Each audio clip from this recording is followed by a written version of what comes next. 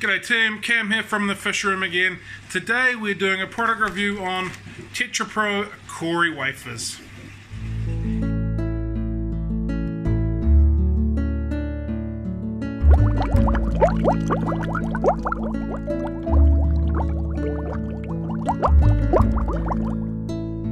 Okay, so before we get into this, I want to tell you what I find is a fairly amusing story. The first time that I tried this product, I opened the bag and I smelled it and it absolutely stunk. It was vile, it was horrible. I thought to myself straight away, this is a terrible product. I got real judgmental, but nah, never going to use it, it's rubbish, nah. So anyway, I thought, well, I've opened it, I'm going to feed some and just see if the fish like it. Within, I don't know, 3 seconds, every single Cory that I had in every single tank that I fed was going crazy on the stuff. And then throughout the afternoon, when we had the shop open, we had people come in and the Cory's obviously going crazy, and everyone asked basically, what was it, what is it you feeding it?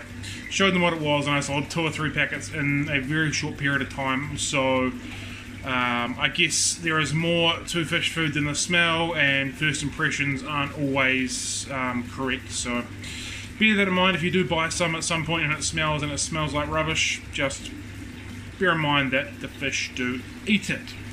So let's get on to the product itself. Right, so the Tetra Pro Cory wafers, which is a complete diet for catfish and loaches. It's 2-in-1 food and it's shrimp enhanced. Back of the packet says premium 2-in-1 food with shrimp and potato protein for easy, digestible and ideal protein for omnivorous grazers. A specialised premium staple diet developed by Tetra brand senior nutrition scientists for catfish varieties, loaches and other omnivore grazing species. So it sounds pretty good. Let's see how... Oh, it's also got a clear water formula, provides balanced nutrition for your fish without having to worry about the tank cloudiness. And it's got an asterisk there. The asterisk says when used as recommended.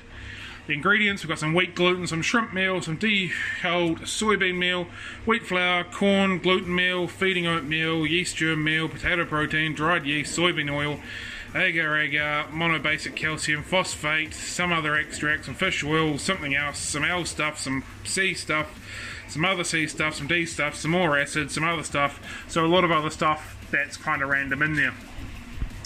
To be honest, the ingredients don't sound amazing, but the proof is in the pudding, and let's see how these fish take it.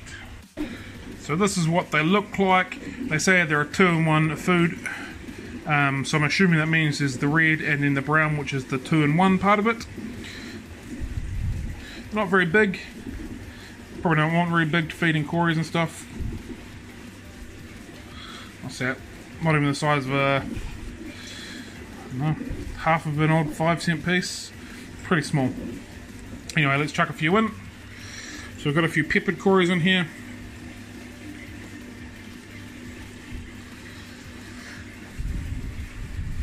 So the rainbow fish are going for it pretty quickly.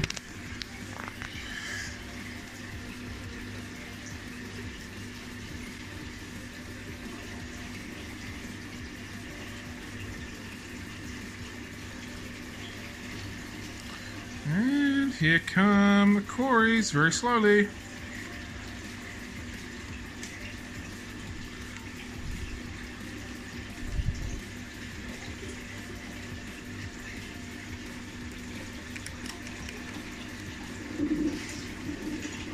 Let's feed out some more to the other ones down here. Stir by it. Well, everything else is going pretty crazy on it.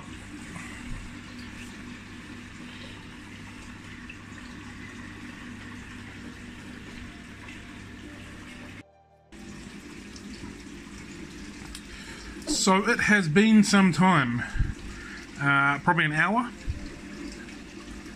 Hasn't been touched, hasn't been touched, hasn't been touched, hasn't really been touched. They've moved around, but they haven't really been touched. So I'm not certain whether I was feeding the same Tetra Pro Cory wafers or a different one. So I'm going to throw in some of the shrimp wafers now because I'm very curious. So let's see what happens with the shrimp wafers.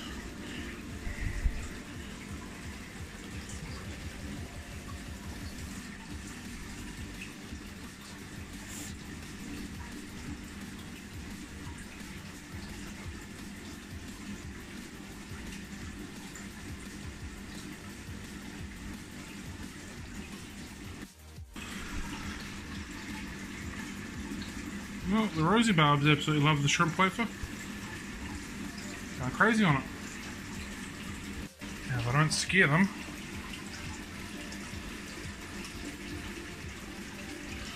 little peppids have come out as well. An interesting development. Well, what do you know? Cory's having a wee snuffle up, I guess, on the shrimp wafers. There's a couple of them under there. A couple there. Might always see there's a couple in that corner there as well. So it would appear that I got the food wrong. The Cory Pro wafers not so good, but the Tetra shrimp wafers not too bad. So these little high pans are pretty happy on the Cory wafers. Literally only just dropped them in here. They've only just hit the ground and they've come out for a feed. But the Corys themselves, not so much. How's that for irony? And these guys have already had a feed this morning, or actually late this afternoon as well.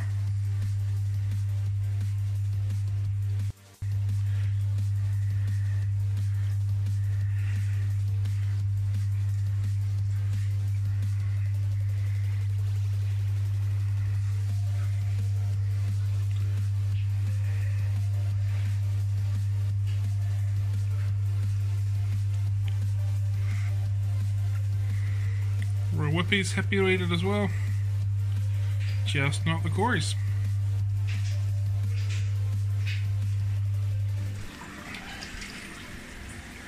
So that would mean that in conclusion, the Tetra Pro Cory wafer, not the Tetra Pro shrimp wafer, probably has to get a 0. Because the fish ain't eating it. And if the fish don't eat it, then it probably can't get any kind of standard at all. I wish it wasn't like this, but I don't feel that I can say it's better than what it is if it's not being eaten. So yeah, first thing in fish food is make sure the fish eat it, and clearly my peppered corridors don't want a bar of it. Oh well, till next time, see you later.